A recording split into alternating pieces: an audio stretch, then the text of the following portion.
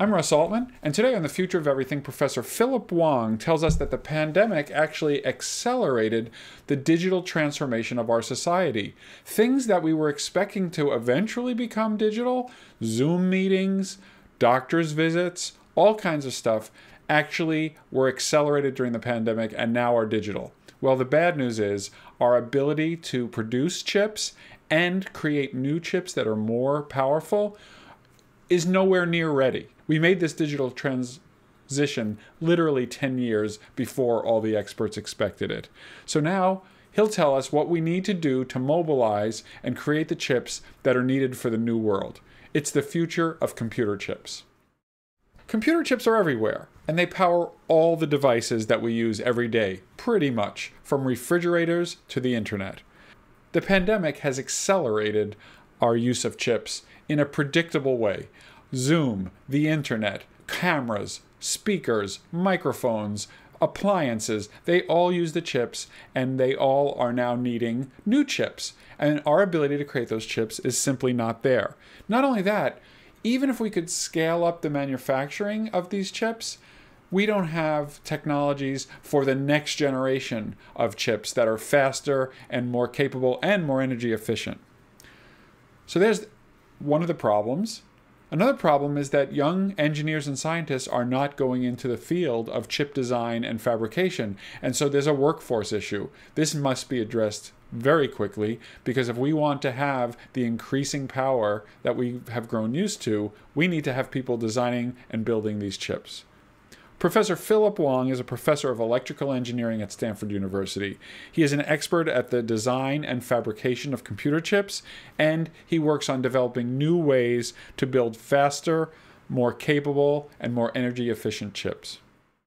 Philip will begin by telling us that a semiconductor is a special material that can sometimes allow electricity to flow, and sometimes it can block the flow.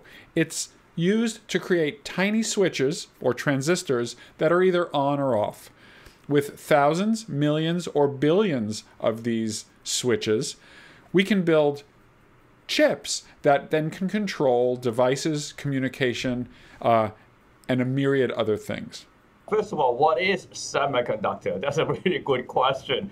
Semiconductor is something, as you can decouple the words, right? Semi and conductor, right? Conductor is something that conducts electricity, right? Semiconductor is kind of conducts electricity. And so if we ask, well, why do I want something that's kind of conduct electricity and not completely conduct electricity? Yes. It's because we want to be able to control the flow of electricity through a material. This is a semiconductor, it's a material. So by controlling the flow of electricity, we can basically, it looks like, you can take an analogy about turning on and off a faucet or a garden hose, right? So you can turn on and off the flow of electricity, just like flipping a light switch, right? So now a computer or anything that do computing is just composed of a bunch of switches, very tiny switches, nanometer scale switches, and that makes up a computer. So semiconductor is the material that you can turn on and off at will, by applying electric field voltages and so on, and to basically more or less like flipping a light switch, at really nanometer scale light switches. And so is it fair to say that when we talk about computer chips, it's a little chip, it really is a chip, and it is just an array of millions or billions of on-off switches? Absolutely, billions of on-off switches, and of course there are other things that are also useful too, like capacitors. What is capacitors? Things that store electricity. Right. Just like, you have a garden hose, you have a water tank. You need a water tank. Right? Okay. So now I know that chips came on the scene in the 50s, 60s, and they're just getting smaller and smaller and smaller. And now a lot of us have been hearing about a crisis. Some people can't buy cars, for example, these days because they're having they're at least what cars. Right, exactly. What their dealer tells them is that they're having trouble getting the chips. So what is the nature, and is this a fundamental problem, or is this just the pandemic and a lot of stuff, and everything will be fine? No, I think it's a combination of both, right? So chips are doing all this computation. They are used in all kinds of electronics products, from your cell phones, your computers, to your refrigerators, cars, that things that help you roll up the windows or start your car or control your steering or self-driving and things like that. So everything that you are familiar with that requires computation, controls, all running on chips, all kinds of chips, different kinds of chips, not just computer chips, right? And so now this ubiquitous chips has been infused in our daily lives already, right? And we don't even know it. We're using chips without even knowing it, right?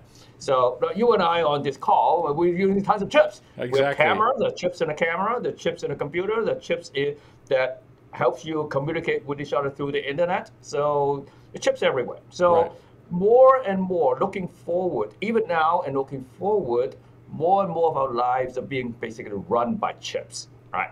And now, okay, so you may ask, why now? Right. And why now is with the pandemic that came, the pandemic basically accelerated the digital transformation of society, accelerated by at least like 10 years. Oh, wow, I didn't realize that. Well, we used to say, okay, well, we have online teaching. Well, we went to university, right? Yes, you're right. Maybe I did realize it. Maybe I did realize it. Right, that's great, right? But that didn't happen until the pandemic came and everybody's doing online teaching, right? Yes, and in medicine, I'm now seeing patients and I'm seeing my own doctors. First, we're doing it online before I ever show up to the clinic.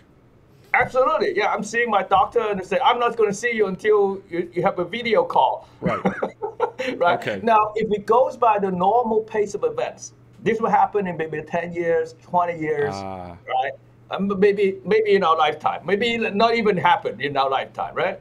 But now it happens like zoom, overnight. Okay. So all of a sudden, all these activities that we do, the digital transformation that we need to have, that relies on chips, all of a sudden becomes, essential, and also not only essential, but multiplied zillion times, basically.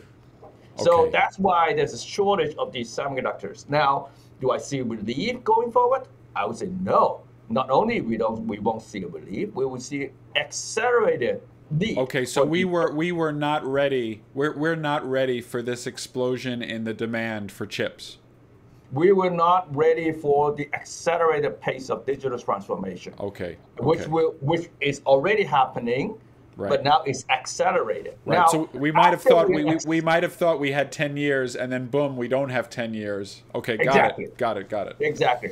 And now going forward, I would say the demand is going to be even higher because we have seen within a very short amount of time, we have seen the benefits of this digital transformation. And now, once you've seen the benefits, you want more. Yeah. Yes. Okay. So then the question that comes up is this just a question of gearing up fabrication facilities so that they can make more chips like they made yesterday, or is that not the solution? In other words, is our current chip technology enough to meet demand and just it's a question of scaling up the production, or is there a more fundamental question that even if we could scale up, the chips today are not the chips we need tomorrow and the next year? Excellent question, right? A lot of people compare chips with like oil, like fossil fuel, right? Right. And so fossil fuel is essential to run a society. Chips is essential to run a society. So chips is like oil. No, this chips is not oil. It's not totally different from oil. Oil is in the ground. It's there for millions of years. Right. It will be there. If you take it up today versus you take it up a million years later, it's the same oil. It's a fixed commodity. It's a fixed thing. It never changes. Right. Oil probably won't go bad. You get more oil. But chips is a constantly changing things. You are not going to be running your apps today with a cell phone that was 20 years ago. Right. In fact, 20 years ago, you couldn't run an app. So chips, in order to show its value to society, has to constantly renew and develop new technologies. Right. Every year, every other year, there's a new product coming out, a new phone, new computer, new gadget, whatnot, and higher levels of self-driving car capability. Every year, in order to realize the benefits of chips, it has to constantly renew. Therefore, building up manufacturing capability is one part of the equation. The other very important part of the equation is continue to do the R&D to develop new generations of technologies. Because without the new generation, everything is static. Nothing's going to happen. The computer science people cannot write programs using chips of 20 years ago. Right. Gotcha. Okay. So that's a perfect introduction, because I did want to get into a little bit of the technical stuff because it's so exciting. And then we can pop up and talk about the role of government a little bit later. But I looked at all your papers, and one of the things you talk about a lot is the move from 2D to 3D. So Yeah. what does that mean? Oh, what does that mean? Okay, today's chips are two dimensions. Let me give you. Like they're flat. They're like crackers. So here's a wafer that is. Well, oh, look at this. Well, for those of you who are on radio, Philip is showing me a big disc, flat disc. It looks like an old-time record, like a vinyl record. It's a 12-inch pizza. Okay. Right, 12-inch pizza. Thank you. Okay, so these things, we have in a typical chip, for example, in a processor chip, you have like 10 billion transistors in there, or multiple tens of billions of transistors in there. And those are all laid out in a two-dimensional plane, just like Los Angeles. Okay, 2D. Okay. And now, the way that over the past maybe 40, 50 years, the way to have more transistors built on the same chip, because the more switches you have, the more things you can do, right? Right, right. And so to do that is to shrink the individual chips, the individual switches. Those, like thinking about Los Angeles, right? Instead of you want to build more houses, okay, you shrink the size of the house. and people are doing that. They have the tiny house movement. Exactly, the tiny house movement. But that's not going to be the solution. Right. When we shrink it, at some point, you don't want to shrink it anymore. It's so small, and today it is so small that you really could not really shrink them anymore. What do? Go from Los Angeles to Manhattan. Right. That's the whole simple idea. Okay, so we're going to build chips that look more like, instead of looking like a pizza, they might look like a block, or they'll have depth to them. They have depth, and we already have those chips. Okay. You have them in your phone. Oh, really? So this is not the future. This is it now. No. The future is here. Okay. So another thing, I'm just going to jump from topic to topic because this is so fun. Another thing that I know you work on is carbon nanotubes. Yeah. So why are those important for chips? And what are they? What are they? Uh-oh, he's getting more props.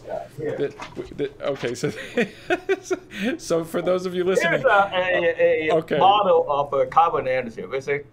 This is a model, of course. The actual tube is about a nanometer in diameter. And just for those of you who are listening, we're looking at a molecular model with a bunch of atoms linked together in a mesh. It looks like a chicken wire. Imagine chicken wire. That's what it looks like. Okay, so the carbon nanotube. Why is it interesting, right? Yes. I mentioned this switches, semiconductors, right? Which is like a switch you can turn on and off. The carbon nanotube can flow electricity very efficiently, very fast. Okay. So that makes the switches go very fast. The computers can go very fast. So it's like almost like a replacement for copper wire? No, copper wire is a conductor. It always conducts. Okay. This one can conduct or not conduct based on what you want. I see. Okay, and so this is going to be... That's one aspect. The other aspect that's important is that it's related to the 3D chips that you just mentioned. Right? Today, we make chips out of silicon. And in order to make chips out of silicon, you need to heat things up to more than 1,000 degrees centigrade. Really high, okay? But then the wires are made out of copper and other insulators that could not take those high temperature. So what we do now is to first make the switches and then build the wires that connect the switches later. Okay? Because the high temperature process starts first, and then you go to lower temperature, and that won't mess up anything, right? So now that means that you can only build one layer. Right? Because now if you want to build more layer, you need to go to high temperature again. But you've already put the copper down and you have a problem. Yeah, you got a problem, right? But with the carbon nanotubes, you could build the switches at low temperatures. At the temperature that does not require, that will allow the copper wires and all the wires to survive. So you can build multiple layers of these things. So this is an enabler to build 3D chips. Gotcha. Not only because there are two things. One is it goes very fast. Two is an enabler to do 3D chips. Okay, so those were two great technologies. The other thing I wanted to ask you about is energy efficiency. Everybody's worried about energy. Yep. You were talking about oil before. Yep. How are our chips doing in terms of their efficiency? And is there any move to, is it a thing to worry about the efficiency of these chips, or have they reached their maximum efficiency? Where are we in energy use? Oh, energy efficiency is a gating factor for everything that we do in chips, in terms of design, in terms of fabrication. Energy efficiency is the only thing, not the only thing, the most important thing to gauge the advancement of technology from one generation to another generation. So there's a very important question that you ask. And so to improve the energy efficiency of computing is the most important thing to do for this community. Okay, and how are we doing? Are these 3D chips with the nanotubes, are they naturally going to be more efficient, or are they not so great with efficiency issues? Oh yeah, they are going to be naturally more efficient because much of the energy that we burn up today in our system is because we need to shuffle the data from the memory chip to the computing chip.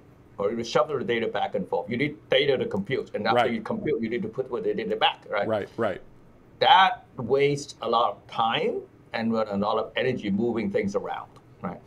Now, if you can do 3D chips, you can put memory on top of the logic, so that the memory can be much closer in physical distances, and you get more connections in parallel, instead of doing it serially. Yep. So doing it serially burns a lot of energy, power, but doing it in parallel would allow you to be more energy efficient. So the shorter paths help. Better energy efficiency. Okay, great.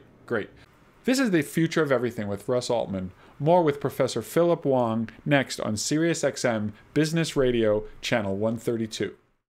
Welcome back to the Future of Everything. I'm Russ Altman. I'm speaking with Professor Philip Wong of Stanford University. In the last segment, we discussed the importance of computer chips, the ways in which they are improving, and the need for more of them. In this next segment, Philip will tell us about what is needed globally to increase the supply of chips. He'll tell us that it must involve government, industry, even academia, and it has to be cooperative. The U.S. is considering a new bill. It's called the CHIPS Act, which will help to enhance and get us started in this new wave of innovation for chips. Unfortunately, there are political and other barriers to global cooperation that have to be addressed if this is going to be successful. As I mentioned before, chips are not oil, so they have to constantly evolve and get better and better, more energy efficient, right? So more R&D is needed. And if you look at the kind of mind share of academia and also even in society, the mind share is not there right now. The mind share is, well, let's do AI, let's build a few more apps, let's do quantum computing, that kind of thing. Right. The mind share is not there. So I think what we need to do as a community is to build that mind share. So you mean literally young people are not going into this field at sufficient numbers? Yes, young people are not going to this field because they did not realize that this is the enabler for everything that we do. I see. It's an enabler for the AI that we want. It is an enabler for the self-driving cars that we want. It is an enabler for all the digital transformation that we want. It is an enabler for combating climate change. For example, to combat climate change, you need to first collect the data. What do you do to collect the data? Zillions of sensors around the world and a network of that collects those data and analyze those computers to analyze those things. If you only use today's computers and today's sensors, to do that job, it will never solve the problem. Okay. So when you say mind share, it is literally the attention of young emerging scientists and engineers they're thinking about AI, they're thinking about all these other fields that you mentioned, and then they're not being drawn to these fundamental components of our digital infrastructure.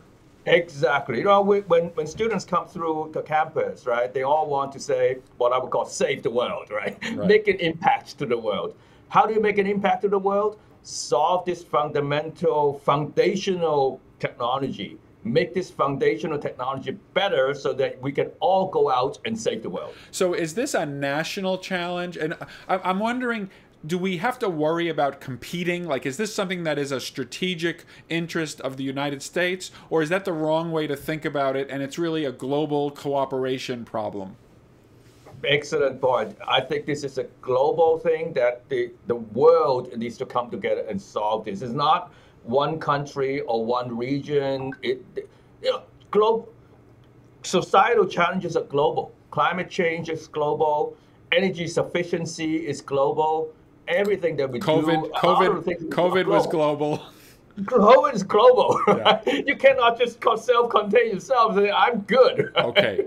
And okay, so what does the world need to do? I know that you've written about this, and you think that it's possible to come up with a very good plan to approach these problems. Yeah, first of all, we need to think globally and not just solve things locally. And even supply chain problem or building fabs, manufacturing plants somewhere or doing R&D, we ought to think globally and say, let's say, take something that you and I know pretty well, doing research and development, doing research, right? Research is global. We need to foster international collaboration. Bright minds showed up everywhere in the world. We need to be able to collaborate and get good ideas flowing around. We need to build infrastructure. Nations and regions, regions meaning Europe and North America, Asia, and so on, and nations, right, needs to build infrastructure to allow to lower the energy barrier for researchers to experiment with new ideas. Today, take an example. If I want to if I come up with a new idea for a new transistor or whatever, a new switch, it would be almost impossible to test it out at scale.